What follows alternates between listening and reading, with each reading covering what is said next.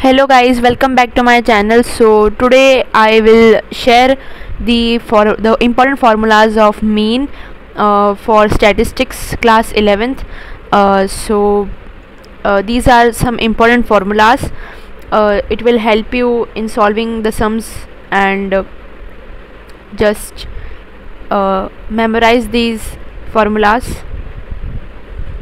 So when raw data is given, so now when we use direct method, we use sigma x upon n formula. Now when we use assumed mean method or shortcut method, we use the formula a plus sigma d upon n. And if we use the method step deviation, so we will use the formula a plus sigma d dash upon n multiply by c. Now as you can see, of the discrete series and continuous series, you have to apply these formulas as same as given in this table. So now let us solve some questions so that you can get a clear picture that how to solve the questions or how to solve mean. Let's get started. So the question first is that the following temperature was noted in Ahmedabad in each week, and you are required to find the mean using direct method and shortcut method. So this is the data. So first question is that what will be mean if we multiply 4 to each observation. So here I am using by solving it by direct method. So as you know that it is a raw data. So now we know the formula, that is sigma x upon n. So n is the number of observations, and we have 1 2 3 4 5 6 7. So we have 7 number of observations, and if we do totaling of this, we will get 315. And now we will apply this in the formula sigma x upon n. So total number of this and then number of observations, that is 7. So the answer is 45. Now the first question was asked what will be the mean if we multiply 4 to each observation. So if we multiply by 4 to each observation, so I will do the shortcut, that is the answer that I have got, that is 45. I will be multiplying 4 and then I will get the new mean, that is 180. Okay, now the second question is that what will be the mean if we add 5 to each observation. So 45 plus 5, that is 50. This will be my new mean. Now the third question is what will be the new mean if we add 10 to each observation and then divide it by 2. Okay, so first we will add 10, 45 plus 10, that is 55, and then we will divide it by 2, so we will get the new mean, that is 27.5. That's it. It's simple, easy, damn easy. Question 2 is same as that of question 1. So I will jump to the question 3. So the question 3 is that the monthly expenditure of 5 households are so this is the given data and this is the raw data, and we have to calculate arithmetic mean by direct method or shortcut method. Shortcut method is also called as assumed mean method, which we have already studied in earlier or previous classes. So let's solve this. So we got a raw data and we have to do totaling of this. So we are getting 6925 as an answer. Now we have to use the direct method. So the formula of the direct method was sigma x upon n.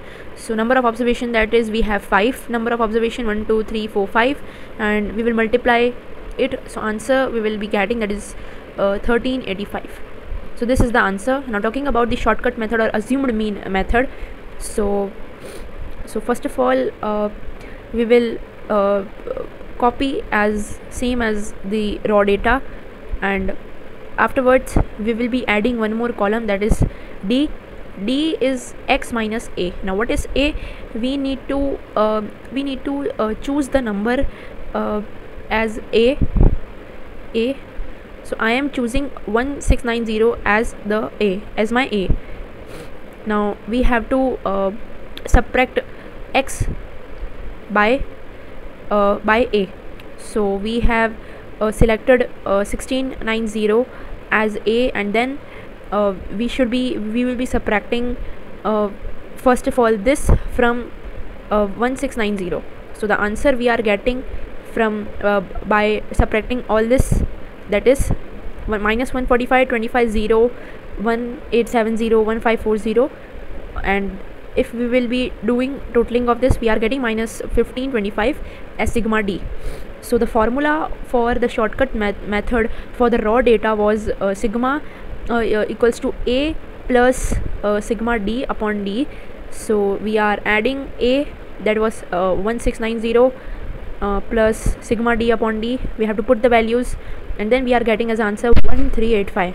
So now let's do the question number 4. The following tables gives the marks obtained by 8 students of a class. So first of all, tell me that is it the discrete data or continuous data, or is it a raw data? So it is a raw data, because we have given here the SR number.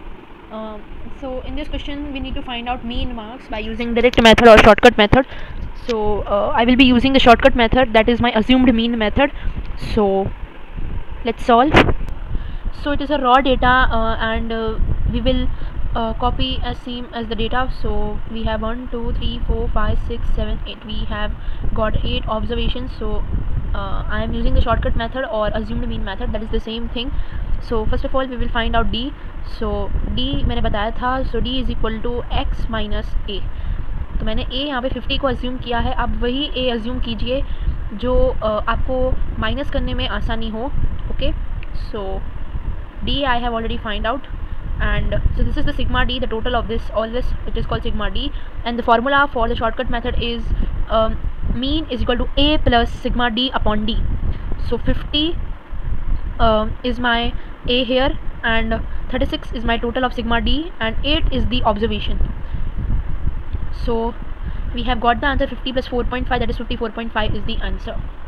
Now we are given the question number 6. I am not doing the question number 5 because we have it is already same as question number 4, 3. So it is similarly like 4 and 3 question. Now let's talk about question number 6. So we have given 6 daily wages of 10 families is given below. Calculate average daily wages, use step deviation method. Daily wages in rupees are. तो ये हमारा एक raw data है, और अब हमको step deviation method इसमें apply करना है. सो देखते हैं कैसे अप्लाई करना है, और उसका फॉर्मूला है a plus sigma D dash upon n multiply by c. देखते हैं इसको कैसे अपन को सॉल्व करना है. So it is the step deviation method. हमने एज इट इज़ कॉपी कर लिया है जो हमको डेटा दिया गया था, और हमने 90 को a अज्यूम कर लिया है. फिर हमको d पता है कैसे फाइंड आउट करना है. अब नया आया एक चीज़, दैट इज़ d डैश. तो d डैश का फॉर्मूला है d upon d divided by c. तो d हमारा जो भी है वो हमको c से डिवाइड करना है. c अपन कैसे ढूंढेंगे, इसमें से आपको क्या कॉमन लग रहा है? 5 की टेबल में सब जाता है अच्छे से, तो हम C5 ले लेंगे एज अ कॉमन, और ये वाला फार्मूला अप्लाई करके हम D डैश ढूंढ लेंगे. फिर हमें D डैश का टोटलिंग करना है. Afterwards we have to do the totalling of D dash, and then we need to apply the formula, that is a plus sigma d dash upon n into c. So number of observation was 10 and a हमने 90 assume किया था. 134 was the total of d dash, and we have c, the value of c was 5. तो हमने बस answer निकाले, that is 157 is the answer. So now let's jump onto the question number 8. So this is now not raw data. We have given x and f. So that is discrete data we have given, and so students of class 11 scored following marks in the statistics subject. Calculate arithmetic mean. तो हमें discrete class दी हुई है, x और f दे रखा है, यानी हमको x दे रखा है और f यानी फ्रीक्वेंसी दे रखी है. तो हमें डायरेक्ट मेथड यूज़ करना है first of all. So direct method का इसमें फॉर्मूला है sigma F x upon sigma F. So let us solve the question. So we have given x and f. So we need to find F x. हमें F x का column बनाना है. पहले तो multiply करो इसको. 12 4 48, 5 10 50, 6 into 18 that is 108. इन सबको multiply करना है और उसके बाद में इसका टोटल करना है. अभी हम डायरेक्ट मेथड से कर रहे हैं, तो इसका फॉर्मूला है sigma F x upon sigma F. तो हमें इसका आंसर मिल जाएगा 6.26. अभी आप सोच रहे इसका आंसर तो ये होना चाहिए, बट ऐसा नहीं है. एक्चुअली स्टैट्स में और अकाउंट्स में दोनों यही होता है कि आपको राउंड ऑफ करना पड़ता है. अब यहाँ पर आपकी वैल्यू 2 है, ठीक है. जब भी आप डिवाइड कर रहे हो तो पॉइंट के बाद 3 वैल्यूज़ तो हमको चाहिए ही चाहिए, ताकि हम आइडेंटिफाई कर सकें कि ये राउंड ऑफ होएगा या नहीं होगा. तो इस केस में यहाँ पे 2 है, तो ये राउंड ऑफ नहीं आएगा होगा. और अगर इस केस में 2 की जगह 5 होता तो हम 6.27 कर देते, है ना. पर हम ऐसा नहीं कर सकते हैं, ठीक है. हमें राउंड ऑफ करने की कोई ज़रूरत नहीं है. सो 6.26 इज़ अवर आंसर। और यही क्वेश्चन को मैंने अज्यूम्ड मीन मतलब कि शॉर्टकट मेथड से किया है। सो सबसे पहले तो हम इसका फॉर्मूला देख लेते हैं, ए plus sigma F D upon sigma F.